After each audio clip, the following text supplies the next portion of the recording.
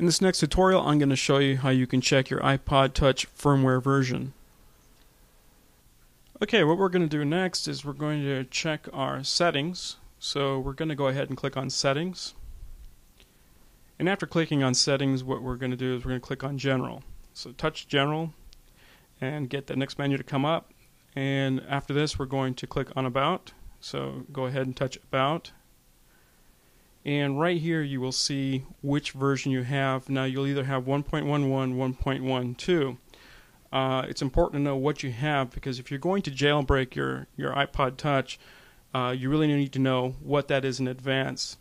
If you don't, then you might end up with some errors as you try to upgrade.